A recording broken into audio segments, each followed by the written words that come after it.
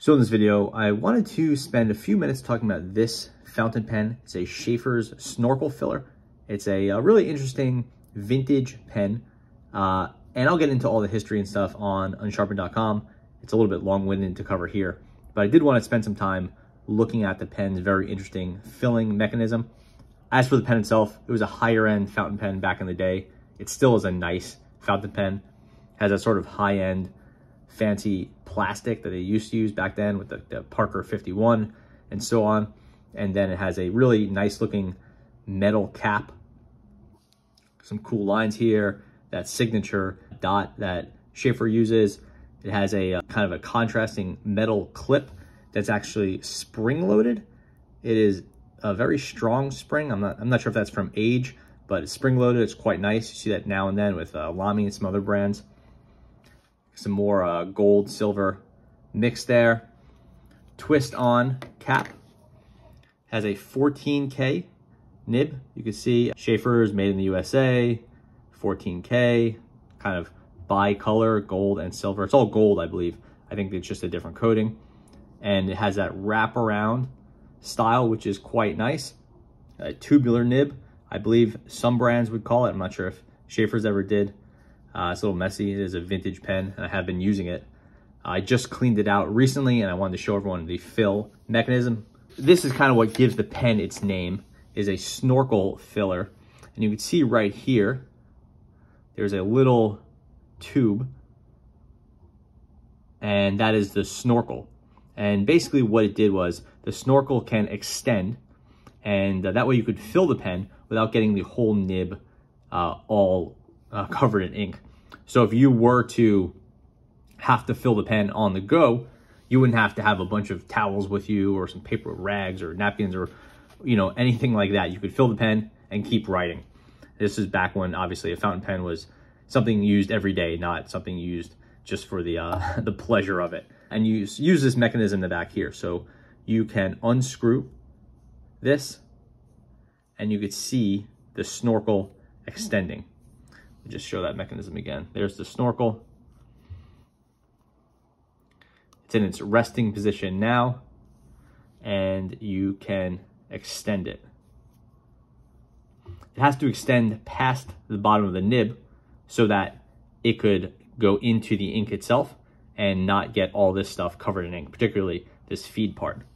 As you unscrew this more, you expose the mechanism.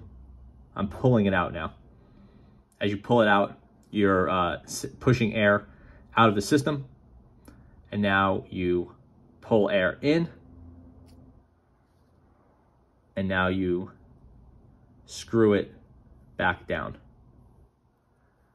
When you screw it back down, the snorkel goes back into its home and you have your pen again. And at this point, all of the nib would have stayed relatively dry, hopefully entirely dry if you did it properly. I'll try to do a quick demonstration. I wouldn't profess to be a master of this pen type, but I've been using this pen for a couple of weeks now, maybe a couple of months, on and off, of course. I think I've more or less starting to figure it out. So we'll extend it, pull the tip up, or pull the top up.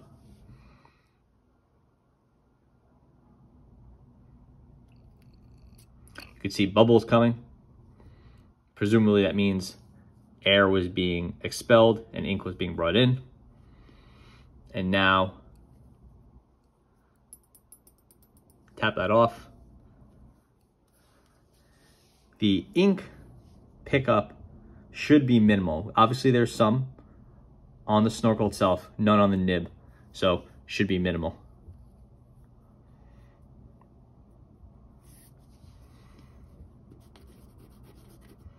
So at this point, presumably since you were on the go, you would have been using the pen, it would have been wet. We'll have to give this one a few minutes. Okay, it's a few minutes later, and see we have a nice clean pen here.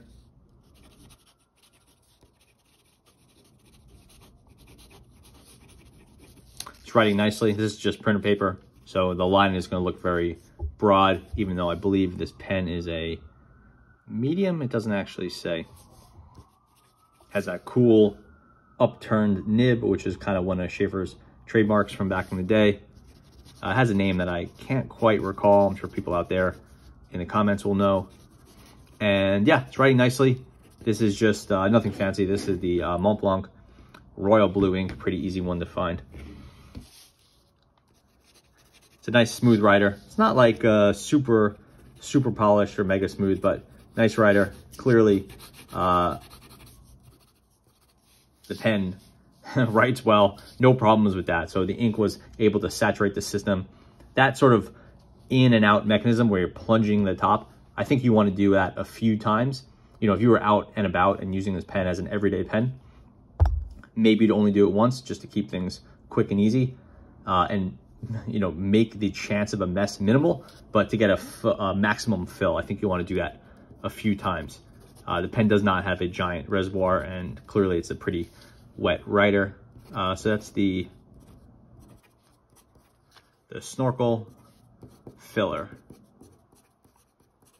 And being a vintage pen with some interesting features, there's a lot of good information out about this one, about kind of why the nib is the way it is with that upturned design, and, you know, more information about the this line. This wasn't the only of the Snorkel filler pens. Sheaffer used a bunch of pens with this mechanism.